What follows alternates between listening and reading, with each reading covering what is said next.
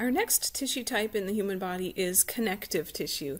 And just like connective tissue, the name implies, this does do a great job of connecting things together in the human body, but it does a few other things as well. So on the list here, functions of connective tissue. This is the type of tissue that provides a lot of support for soft internal organs. So without connective tissue, these would be very vulnerable. They would not be nearly as supported, and so they'd be more prone to experience damage. So connective tissue does an important job in providing support. It also provides literally connections. We'll see some examples of that, connections in the body. And this is also the type of tissue that allows energy to be stored, so storage of fat. This is done in connective tissue. And finally, last but not least here on this list is the production of blood cells. Connective tissue does include bone, and bone is actually what produces blood cells for us. So that's quite a variety of functions. Connective tissue is very diverse. It does many different things, and it comes in many different structural varieties as well. So we're going to start off with trying to describe the structure of connective tissue. What can we say about all connective tissue? What does it all have in common? Here's what it all has in common.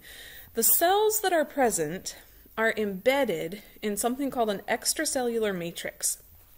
And essentially what this is it's a collection of substances that the cells have secreted. So we've got cells that are just kind of hanging out in this matrix. This matrix will have a number of things present. It'll have kind of like a gel substance, and then also fibers that are present within that gel.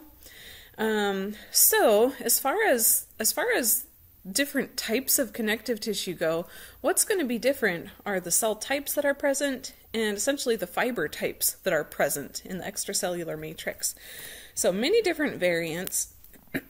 Types of cells that we might see present in connective tissue include these guys here. So fibroblasts, these are the main cell types that are present in connective tissue, but we will also find that there are other cell types, macrophages, lymphocytes, and neutrophils. These are all actually parts of the immune system, cells that are a part of the immune system, and they tend to hang out in the connective tissue as well.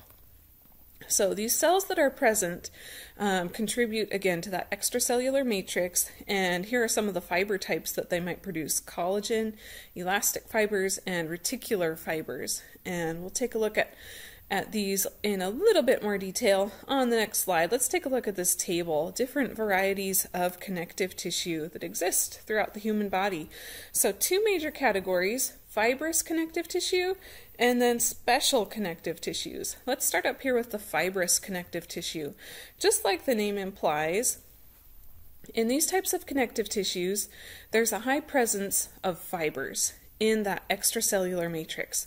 I'm going to show you some pictures of loose and dense. Let's first just read kind of what's the difference between these. If we're talking about loose fibrous connective tissue, what that means is that the fibers that are present, they're present, but they're not arranged in any particular pattern. So there's a lot more of the gel-like ground substance than there are fibers. Versus, if we compare that with dense fibrous connective tissue, it's very dense with fibers. There are a lot of fibers present and not as much ground substance. So here's the picture to compare and contrast those two. We've got loose fibrous connective tissue up here. You can see a lot of fibers are just kind of arranged every which way. And then down here we have dense fibrous connective tissue. Pretty much all of the fibers are running in the same direction. They're pretty packed in densely. And these two different structural arrangements will give different properties. So loose fibrous connective tissue, this will be a lot more flexible, but it will not be as strong.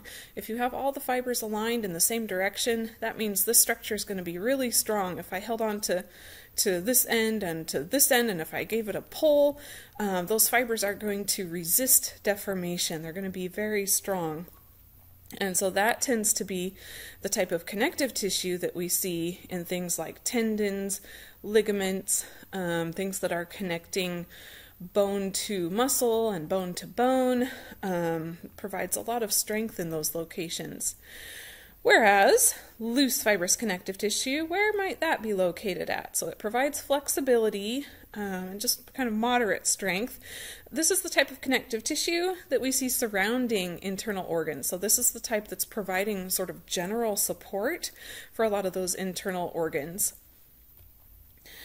Coming down the list here, we have a couple of other types of fibrous connective tissues. Elastic fibrous connective tissue, just like its name implies, this provides a lot of stretching capability, and the type of fibers that are present and allowing for that are elastic fibers. So there's a high proportion of fibers that are flexible. This provides elasticity, and this is really important if we're talking about an organ that has to change shape. So for example, the stomach has to change shape regularly. It is supported by a lot of elastic fibrous connective tissue. Reticular fibrous connective tissue, essentially what this does, the reticular fibers provide general support in a lot of our soft organs. So it provides a flexible framework internally for those organs. And next up, let's go ahead and move on to the special connective tissues. So still the general principles apply, that we have cells embedded in an extracellular matrix. But what are some of the special features that we have down here?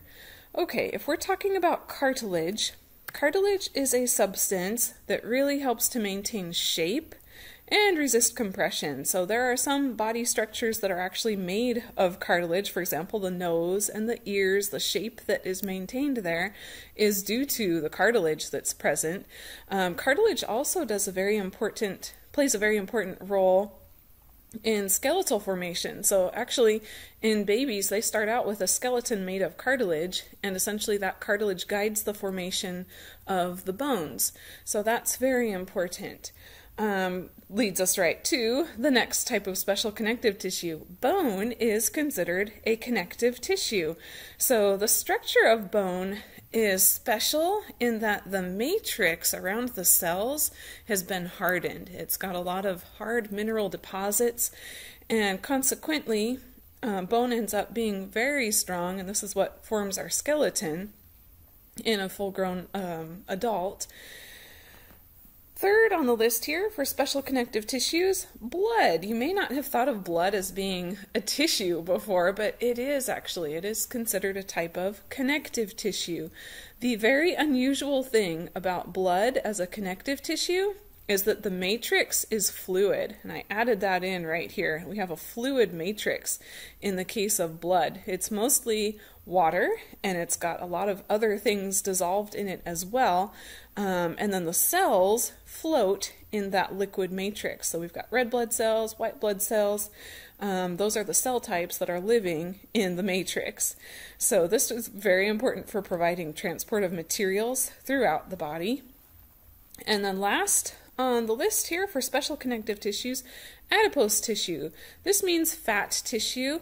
Adipose tissue is composed of cells that are called adipocytes. These are just fat cells, and they do a great job of storing energy. So fat molecules, lipids, are stored inside of these cells. So this is very good for storing energy. This also provides insulation and protection for a lot of the other organs throughout the body. So a lot of times the adipose tissue kind of provides a little bit of support, and it is found truly throughout the body.